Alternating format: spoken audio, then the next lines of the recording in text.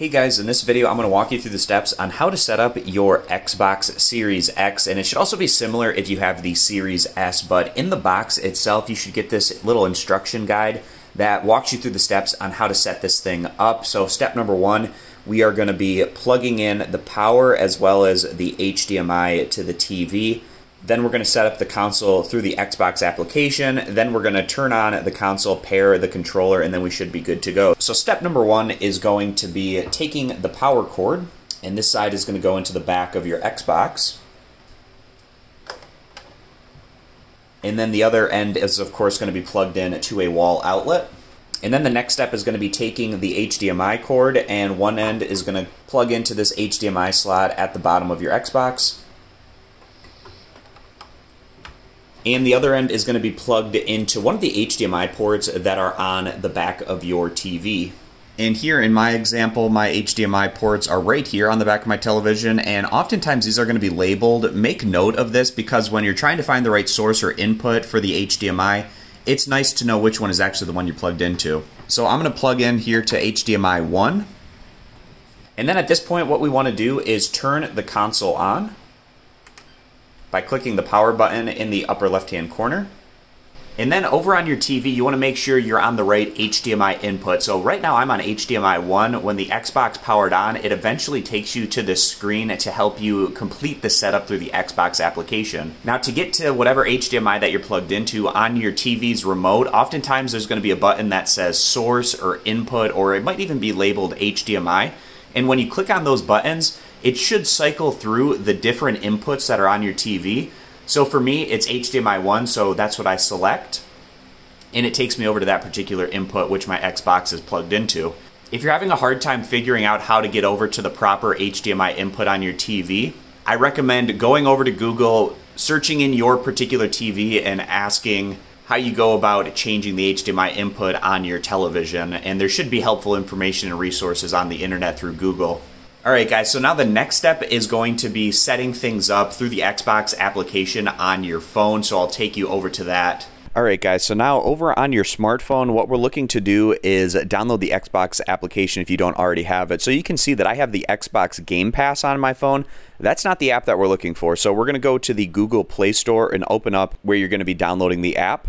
And then in the Google Play Store, in the search bar, type in Xbox, and in the drop-down menu, there should be an Xbox application option to click on, and then go ahead and click Install. And once it's finished downloading and installing, you can open up the application right from this page, or you can go back to your home page. And the Xbox app should pop up on one of your home pages. Alright, so now I'm going to launch the Xbox application. And then at the bottom it says Set Up Console, so that's what I'm going to click on.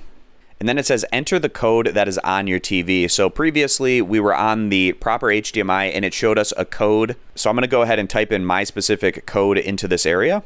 And then after you type in your specific code, click where it says connect to console, and then allow device location access. And then it says connected with your console, so I'm going to click next. And then here you can confirm your language and location, and then click next. And then here it's going to get your console connected to the internet. So select whichever Wi-Fi router that you want your console to hook up to. For me, it's going to be XFi22. And then type in your router's password. And then click join.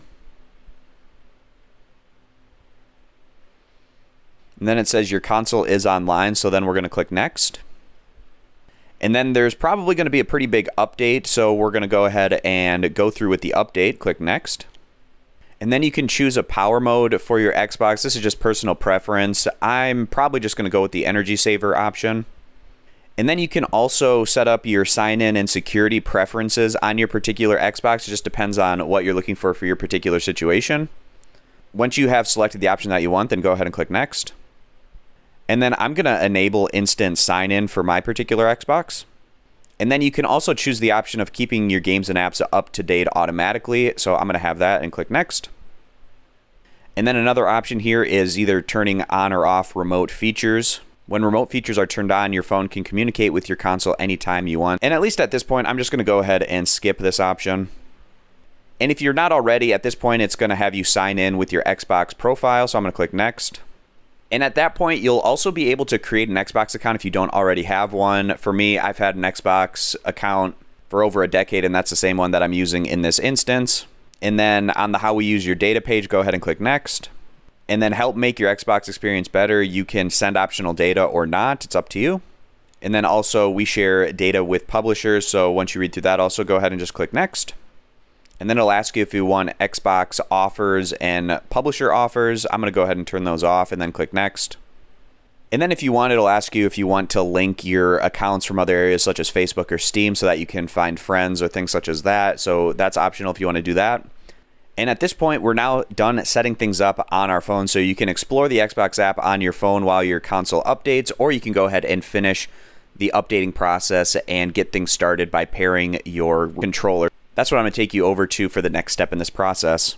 Alright guys, so the final step is going to be setting up the controller that comes with your Xbox and then pairing it with the console. So on the back of the controller, take off the battery compartment and then take the batteries, put them into the back of the compartment. You want to make sure that you're putting them in the proper direction.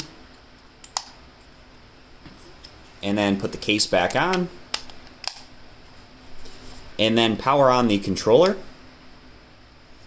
And then the next thing that you want to do is hold down the pairing button here in the bottom right hand corner. It's right above the little USB port here at the bottom, so we're going to hold that down to put in pairing mode. And then after that, we're going to go over to our controller and hold down the pairing button on the controller until it goes into pairing mode. And then after maybe about 5 to 10 seconds, it should sync up and your controller should pair successfully with your Xbox. So then we click A on the controller to get things set up, and it says let's update your controller. So again, we're going to click A to update controller, and then after it's updated, go ahead and click A on your controller. And if you want, you can join Xbox Game Pass Ultimate by selecting the Join Now option. You can see other plans. You can use a code that you might have for Xbox Game Pass Ultimate, or you can say no thank you. And then it's going to ask to find the best settings for your TV. And then it says, how does this look? Do you want to keep your display at 4K or try another resolution? So you can either go back or keep the display how it is. And then it says, let's go. You're all done setting up your Xbox. Time to play Take Me Home.